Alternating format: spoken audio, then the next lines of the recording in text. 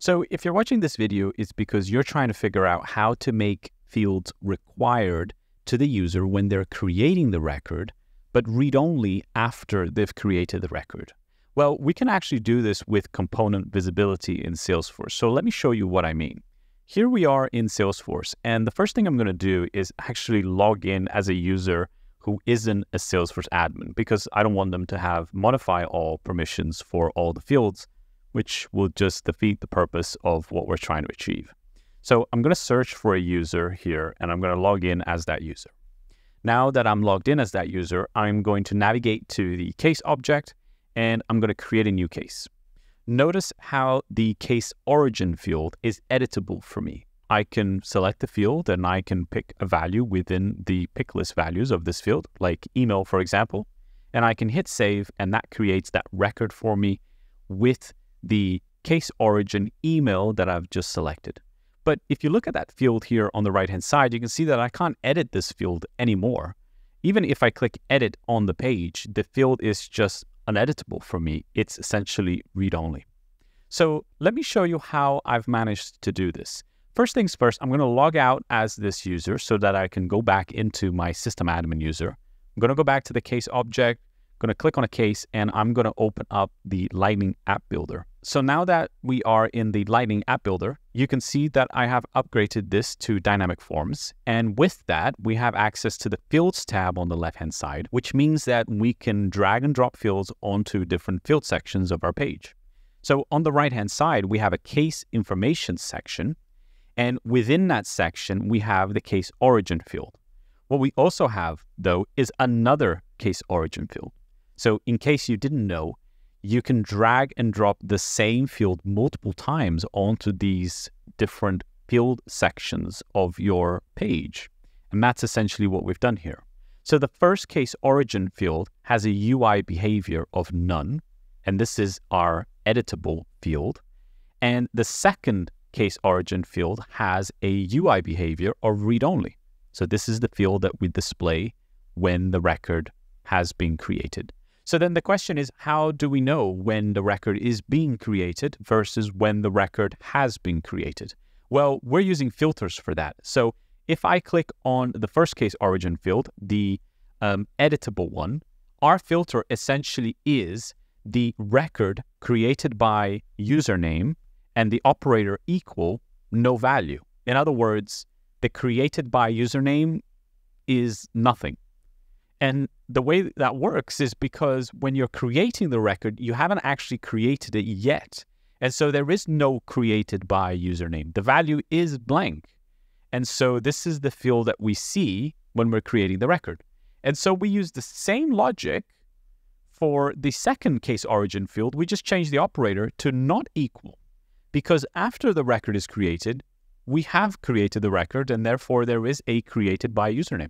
So this is essentially how this works. Now, what I'm going to do is I'm going to show you an example using field sections, just to give you a different use case of how you can actually utilize this. So the first thing I'm going to do is drag some field sections onto my page. I'm going to drag two field sections. The first field section I'm going to call editable case details. And the second field section I'm going to call read only case details. And so the idea behind it is that the sections will be the same. They will obviously have different component visibility filters, but they're going to have the same fields. One of them you're going to see when you're creating the record, and the other one you're going to see after the record has been created. So now that I have my two sections, what I'm going to do is actually add the filter, the component visibility filter, to the sections so that they're only visible at the right time. So I'm going to add a filter. I'm going to select record, case number, and then for operator, I'm going to select equal. And then I'm going to leave this blank. Now for read only, I'm going to do the same thing, but I'm going to change the operator to not equal, and then I'm going to leave this value blank as well. So you don't have to use created by username if you don't want to.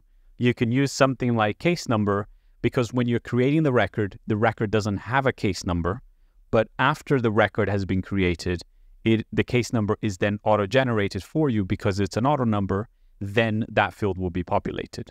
So now what I want to do is actually add some fields to my new sections. So I'm going to select the type field, for example.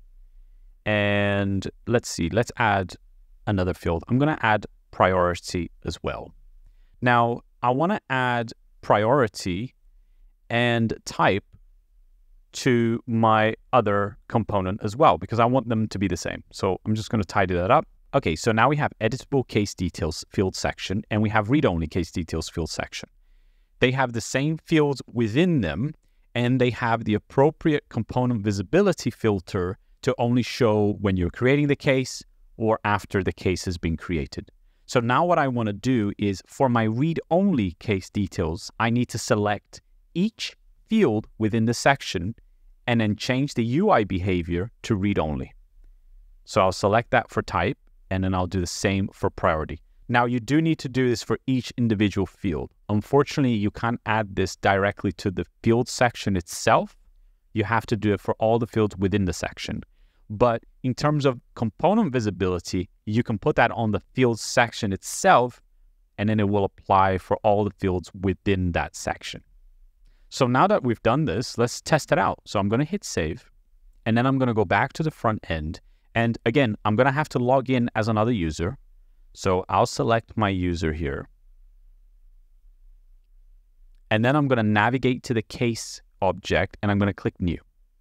Now, in this page, we can see the editable case details because we're creating the case and we need to be able to edit these fields. So I'm going to select the type, and I have a priority of medium. Happy days. Now I'm going to save this case. Now that I've saved the case, we can see the read-only case details, not the editable case details. So essentially, the component still exists, but it's invisible to us now because it doesn't meet the criteria. We have a case number, we've created the case, and therefore we cannot edit these fields anymore. Even if I click edit on the page, those fields are read-only.